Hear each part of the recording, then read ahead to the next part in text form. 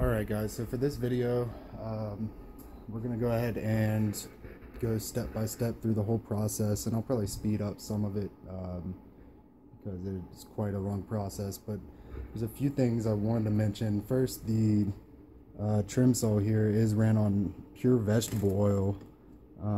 It's a great lubricant for all kinds of stones, soft and hard rock, and also it doesn't rust the machine out. So we'll go ahead and I already cut this Snowflake Obsidian down just a little bit. Now, something special with this Snowflake Obsidian is it actually has a silver sheen in it, and I have not seen one previously that has snowflake and a silver sheen in it. So by the time we're done here, hopefully I can get a good shot on camera of that silver sheen. So I'll go ahead and place this and we'll get started.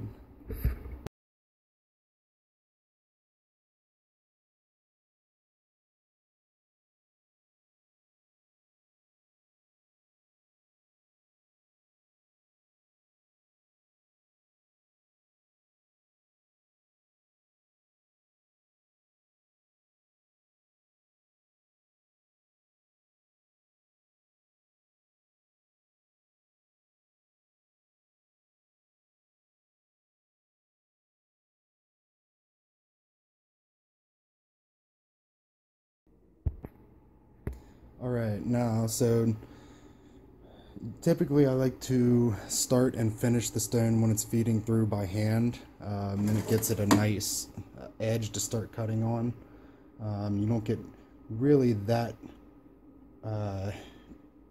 bad of a cut, but as you can see right here, typically you don't want that much of a difference in your thickness, but it's one of the downsides with this blade. It's not very big, and so as you saw, I had to take it off and rotate it and feed it through.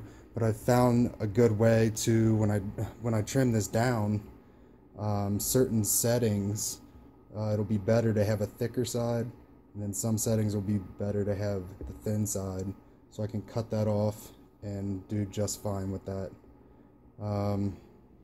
You know, lapidaries all over will do different things in different ways. It's all about process and what works best for you. So next I'll go ahead and trace this out, and we'll go with the next steps. Alright, so the next step here, I'm going to go ahead and trace this out. Now, I've picked out a nice circle mount for this. I've been trying to use larger mounts for this obsidian so you can really see that sheen that I mentioned earlier. I'm going to try to use the thinner side of this. So I'll go ahead and grab my template here.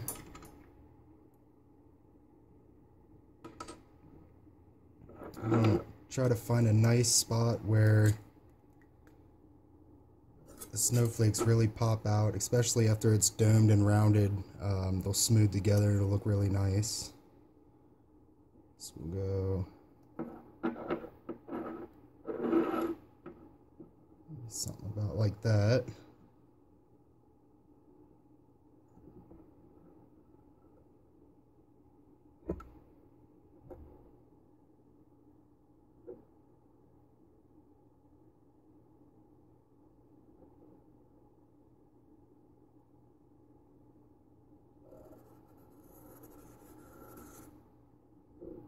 Pretty difficult to see this black marker on there, but in the light, yeah, you should be able to see that. Now I just take a ruler and go ahead and box it out.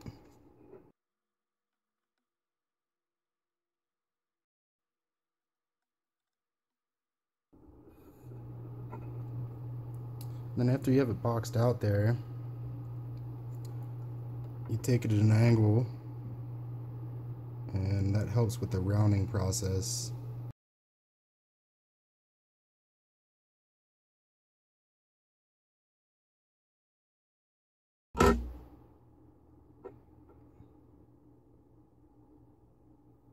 And next we'll take it back over to the trim saw. As you can see, I took the hood off and put this front cover on it so you can have a lot of space to work with it. And we'll go ahead and trim it up. Alright, so I tried to get the light on it so you can see the lines.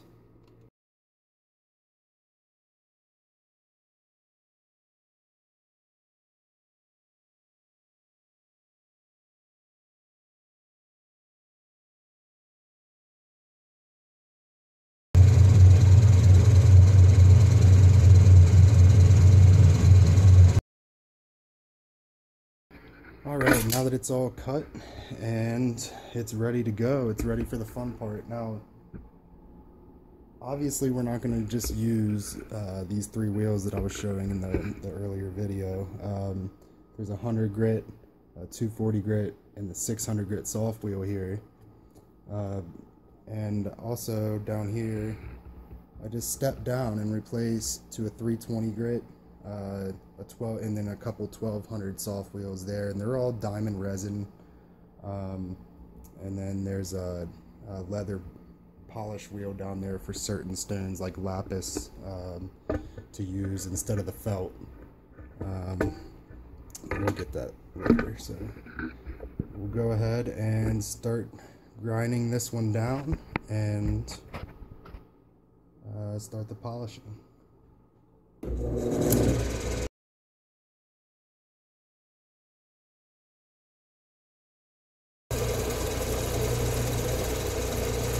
used to dot these first so they would look like this when I would start forming them, and I found that doing it by hand you have much more control over, especially with circles and ovals.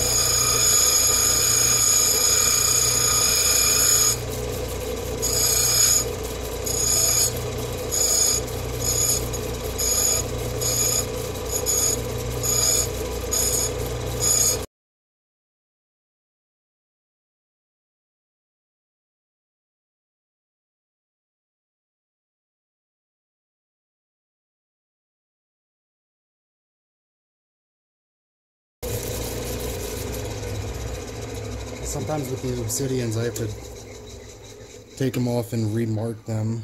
It's starting to fade a little bit, but you can see that nice round shape starting to take place. While I'm marking this, one of the most difficult things about this process is different stones or minerals have different, they fracture in different ways, they have different hardnesses, and the obsidian has what's called a concordial fracture, which it chips kind of like a chip in your windshield.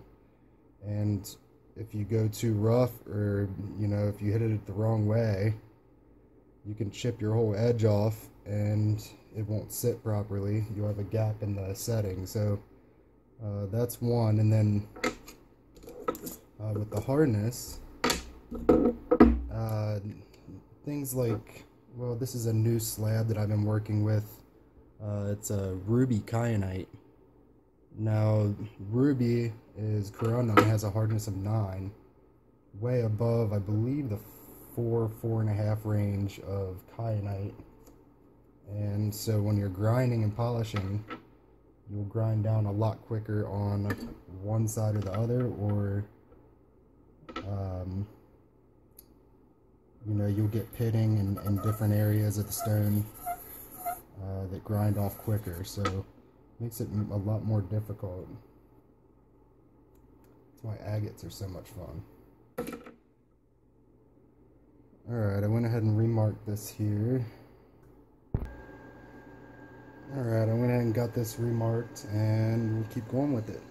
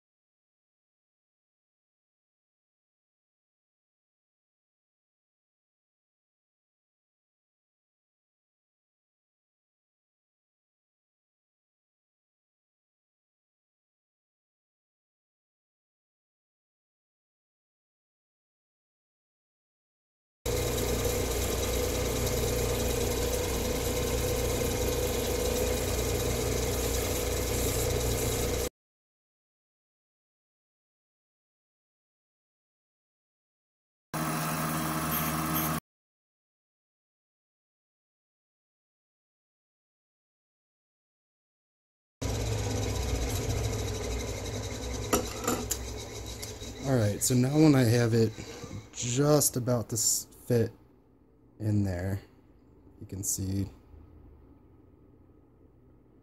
I'll go ahead and do the dopping process. You want to leave a little bit on the outside to account for when you're doing your final polishing and doming, so you don't go too far. So next we'll go ahead and do the dopping process and get to polishing. Alright guys, so now we have the Obsidian pretty close to fitting in the setting. We're going to go ahead with the dopping process, and I already switched out the wheels here, so went ahead and put on the 320 grit hard wheel. There's a 1200 grit soft wheel, and then the 600 flex wheel on there. No reason for the order besides it just makes more sense with the water source and how they fit on there with my space. So, as I showed in the first video, probably wondering why there's a burner there. What I do is I heat up water in this and I pour it in, and I like to use steam instead of setting my rocks. Some of them are really sensitive to heat, so I like to use the steam and set them right on top here, and it slowly warms them. Typically I'll just use a candle under there to heat it, that alcohol lamp also. And then over here is the dot wax, which is ready to go. So I'm going to go ahead and heat up the stone and show you how to dop it, and then we'll get to rounding it. Alright, so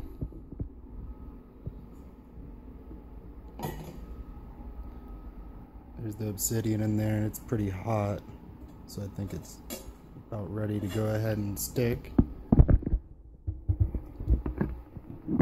So we'll pull it off. Get your dot wax on there.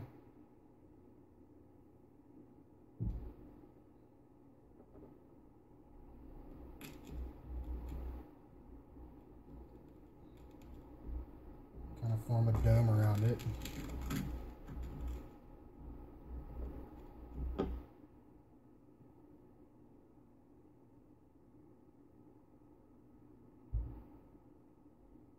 And this stuff sets quick, so you have to make sure it's pretty level before it sets.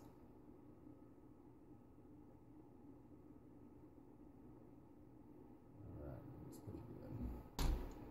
So we'll let that cool for a second, and then go ahead and get to doming it. Alright, it's nice and cool now. Like I mentioned earlier, a lot of different lapidaries will use, you know, different grits, different stages. I just like starting with the 320 grit and moving down just to make sure I have a nice dome on it. And we'll go ahead and start this.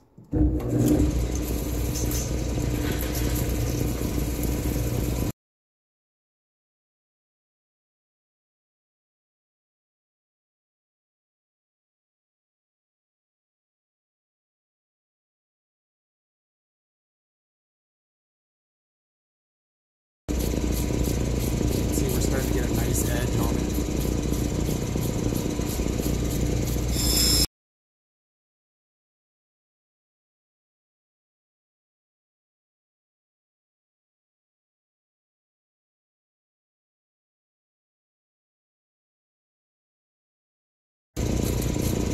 So after that first step there, take it down a little bit more of an angle and continue to dome it all.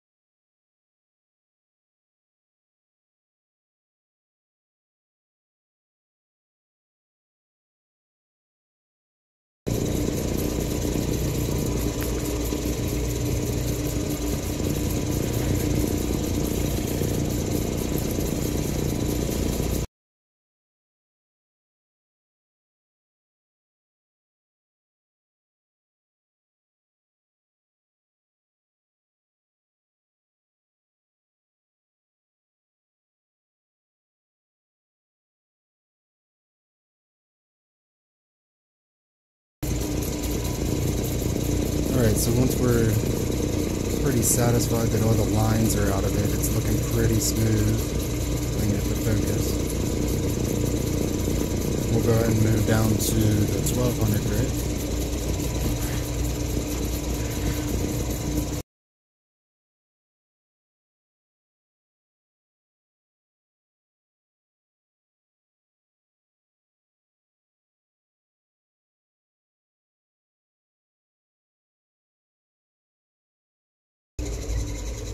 Alright.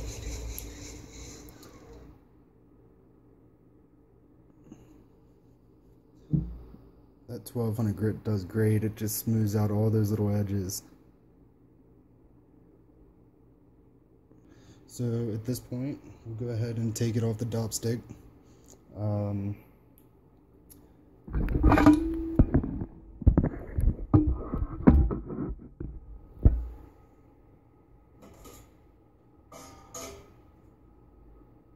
what I usually do is I just set it there in the steam, and it heats it up enough to where it'll just come right off. That stuff holds pretty tight, so. And then from there, we'll go ahead and do our final polish and set it. Alright guys, so we're on the final step now. Got it all domed out, ready for final polish here. Now I'll go ahead and show you. So I just hooked up the water line, and it will just drip out steadily, a nice slow drip. I just have it hooked up to the refill pump down there. With the obsidian, you know, different stones, you will use different, like this I'll use a cerium oxide and a felt on the little rotary tool here. So what I do is I usually just kind of brush it on there and let it sit in, let it soak in for a little bit. And I already had some on there, so I'll go ahead and then I'll also brush some right on the stone there. And this is a cerium oxide slurry. It's just the powdered cerium oxide with a little bit of water in it, like a thick paste. And we'll go ahead and polish it up.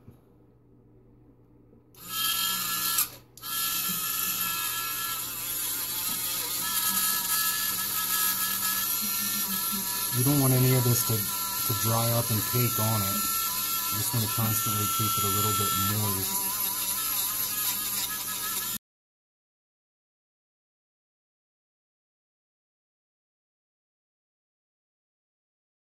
Alright, we'll go ahead and put one more little coat on there and it should be good to go.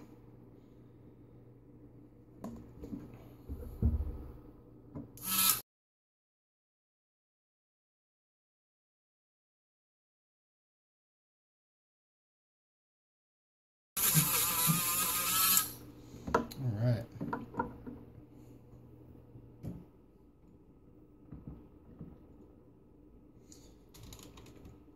Now,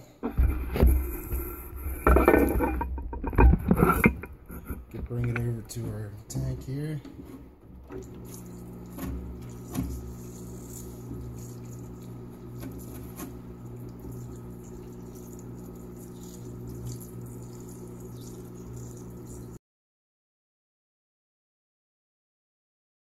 Go ahead and dry it off. You get a nice shine on it, nice polish.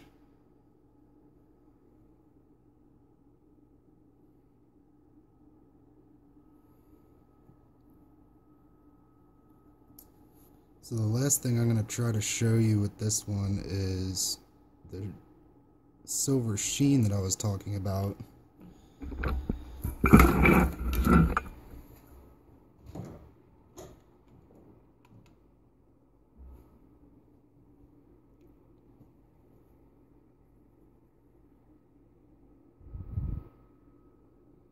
Oh no.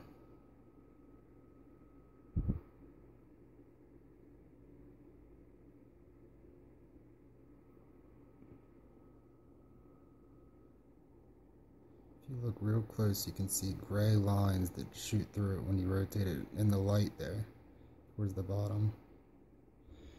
But anyways, so there you go. Fits perfect. I'll go ahead and mount it and put it on a chain. So from rough obsidian to a nice cabochon. I want to thank everybody who's already supported us.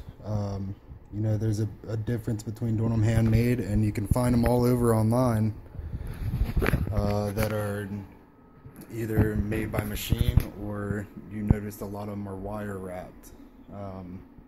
So it's an easy way to get around if you don't form them correctly, to simply wrap some wire around them and sell them as a nice cabochon. But we put a lot of work into this, and I love doing it, so I appreciate everybody for supporting us, and let us know what you think about the video. Thank you.